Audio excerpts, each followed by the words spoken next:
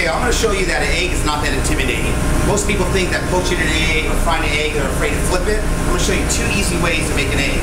First of all, poaching an egg. You don't have to worry about that vinegar and trying to crack that egg without breaking it in the water. So what I'm going to do is I'm simply going to put an egg right in the water with the shell on and everything.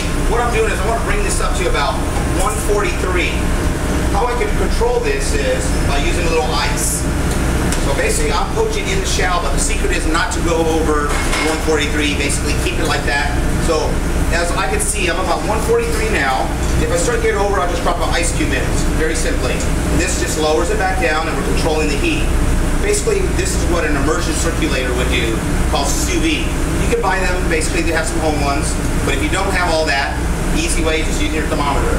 Then from there, all I'm going to do is simply take this egg out. It's been poached for about 5 minutes. I'm going to simply crack it, pour this right on,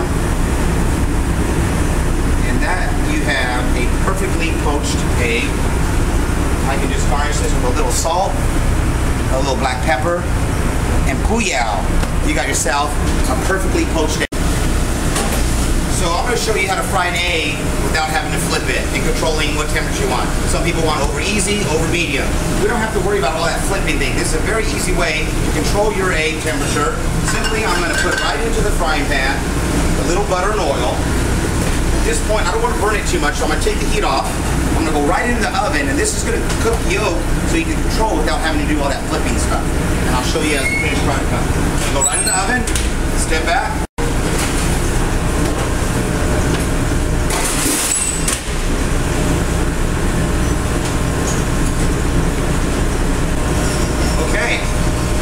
Here's my perfectly cooked egg. Very easy. Over easy. Not really. No flipping involved. Very simple way to control your cooking by simply going in the oven. I'm Anthony Lamas with Ceviche Restaurant. Easy done egg. Alright. I know when I'm outdoors, there's always 2 things I bring. Whether it's camping, whether it's out the farm, I always bring a knife and a cold beer. So, if you need to cook an egg and you have forgot your cast iron, never fear. You got beer. So what I do is, first of all, I finish my beer. That was good. Then what I'll do is, I'll use my knife. What I'm going to do is, I'm just going to cut this guy. Basically make like a little pot, so to speak. So I can kind of make a perfect little fried egg. So what I'll do is, I'm going to drop my egg right into here. I'm going to grab my egg. Got myself an egg.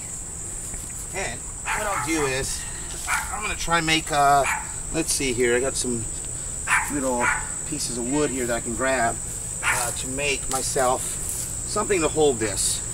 Here we go, like this. Put it, just try to make a little hole. What I'm going to do is just make a little cooking vessel and try not to smoke my eyes out. So what I'm going to do is I'm going to put him right on there. Something like this, okay? Don't burn yourself. I'm going to set that just like that. I take my egg, I'm going to crack the egg and put it right in there. So, now I've got myself the fried eggs in the work. We'll let that cook a little bit. So basically, I waited, about a minute, minute and a half. I think we're about ready. You take our beer can, carefully, let's just flip this bad boy out, and really quick with a hot hand, so you'll burn yourself. Booyah! Campfire fried egg. Still a nice pretty yolk. I mean, can't get much better than that with no cooking utensils. So, I'm here, out in the woods. I forgot my cooking utensils. Not a problem. Basically, I had some foil, so I made myself a little saute pan. I'm just using this to hold it up. And I can really go from here, cook my egg right in there. So we're just going to get him cooking a little bit. Don't be afraid to use some sticks. It's not going to hurt you. We don't have utensils. It's fine. We're still going to eat. You're hungry. It's time to eat. So, you can go scrambled if you want. You can use this right here and just eat right out of it. This becomes a plate and a cooking vessel. So I'm just frying this bad boy. Gonna let him go nice. Oh yeah. Now we can see it. If you're out in the woods, you can do a little foraging, find some mushrooms, some herbs, find some nice chives. You can basically throw it right in there too for a little flavor. Don't be afraid to season with what's around you.